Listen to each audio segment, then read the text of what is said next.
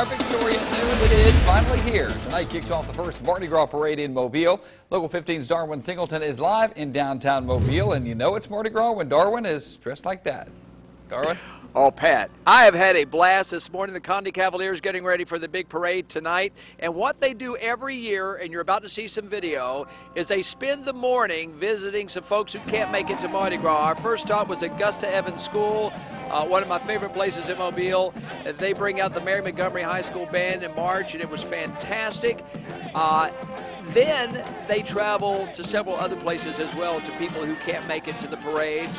And our next stop was Little Sisters of the Poor in Midtown, where they march through the halls and people just brighten. You see the faces. You see them on the parade route downtown. Well, this is their parade route as they go through the halls, and the folks there just have the best time, and so do I. And we have, actually, let me let you hear from them. Play this. What do you like about Mardi Gras? Because it's the time of the year again. It's a Marco. It's so much fun, isn't it?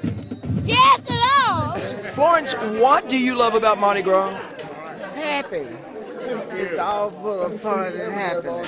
Ah, okay. What about you? Same reason, it makes me happy too. Yes, to see all the glory in it.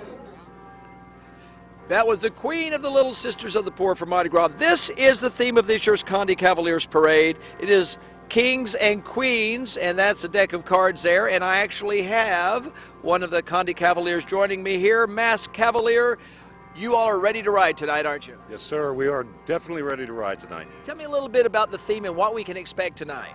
Well, our theme is Kings and Queens, as you said, and we've got some of the greatest looking floats you've ever seen on the streets of Mobile. And they'll all have something to do with a king or a queen, right? Each float has to do either with a king or a queen, all the way down to the king, Elvis. Oh, wow. Elvis is going to make an appearance. He'll be in the auditorium tonight, so to speak. Well, so to speak, yes. Okay. Now, when you do this thing in the mornings that you do every year, what does it do for you guys? I see what it does for the children and for the elderly.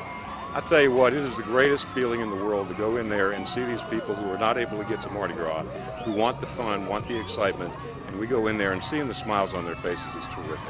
Well, you make us smile too, and you will tonight on the parade route. Thank you, sir.